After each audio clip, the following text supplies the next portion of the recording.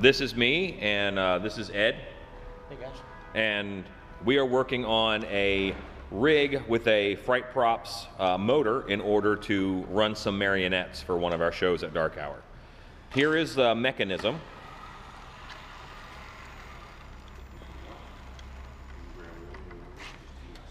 And basically you can see that it is a wheel. It has 3 different devices being run, simple machines being run off of the wheel.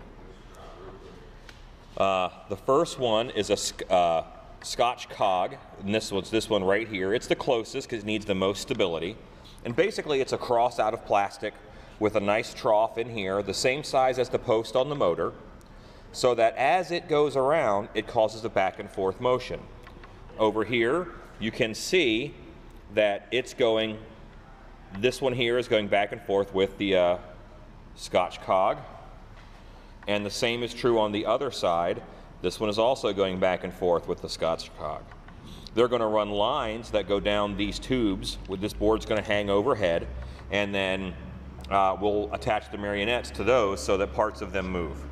Also attached is a bell crank. This arm here is attached to the post.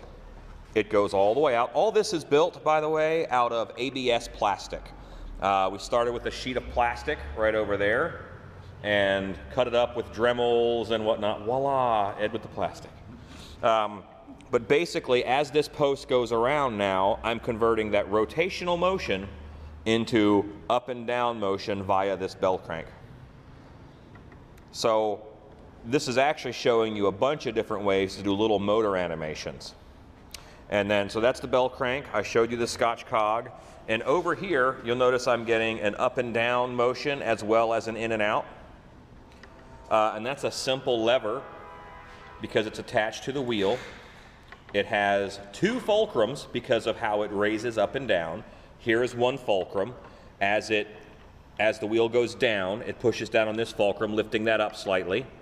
And then as it lifts off of this one picks it up as a fulcrum and helps guide it down. So once again, and right now both of these are going the same direction at the same time because that's how the wheel is set up, but you can run eyelets from here and then back down to here, and that will help you get a different direction.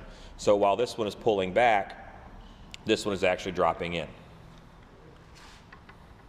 So that's this setup, and here is the back of it. It's simpler than you think. It is a Fright Props high torque motor, and we're not using much of the torque of this at all. It's very easy to set up. This is a speed controller. Ed, would you be okay if I sped it up a little bit? And you can see the speed controller is pretty darn responsive. We don't know what speed we're going to run it at yet. It's really nice to have the variable speed.